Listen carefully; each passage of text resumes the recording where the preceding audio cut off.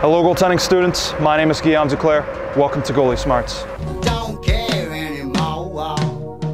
Every game is a blank canvas for a new experience. You walk in with high expectations about all the phenomenal saves you're going to make and how you're totally going to get a shutout. Nobody walks in wanting to lose or not caring about losing. Unless you're a jaded minor league player that just shows up so he can get his money, you should care about winning. By the end of the first period, you should know what you're getting yourself into. If it's 5-0, you might as well go home with your dick tucked between your legs. You could replace yourself with a basket of chicken wings and it wouldn't change the outcome of the game. Goalie Smarts episode 1 was about how to get pulled from the net, but what if you're an only child and there's no one to replace you?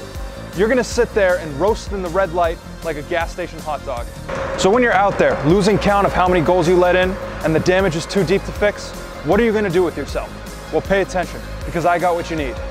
In this episode of Goalie Smarts, I'm going to teach you how to handle the emotional toll of a terrible game and how to survive without using therapy or your little brother as a punching bag.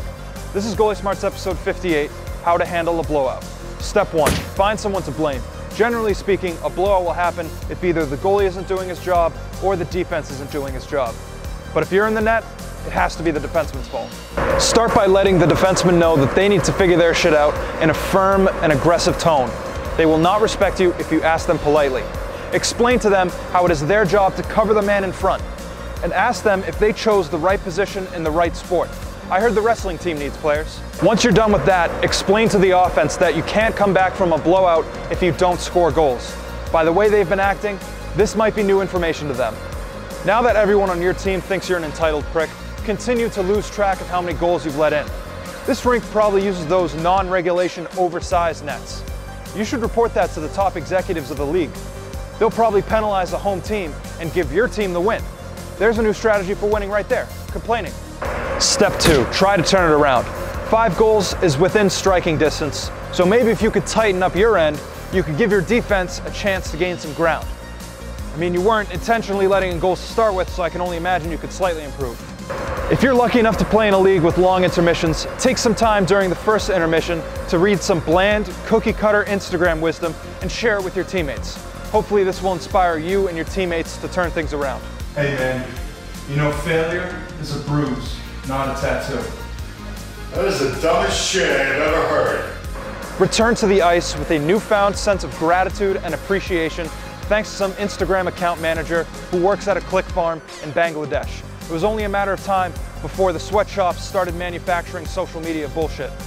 Take a minute to yourself on the ice to forgive yourself for the goals you've let in, accept the past, and move forward. Step 3, continue to get lit up. It appears your pep talk didn't work.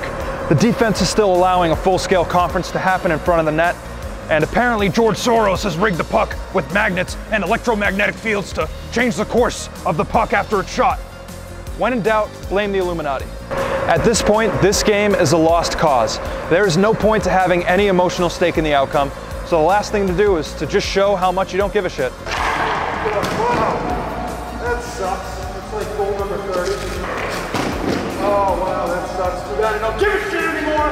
Thank you for watching the 58th episode of Goalie Smarts with Guillaume Duclair. This idea was suggested by Lukeys. If you have an idea for the next episode, comment it below. Otherwise, I'm Guillaume Duclair, and I'm out.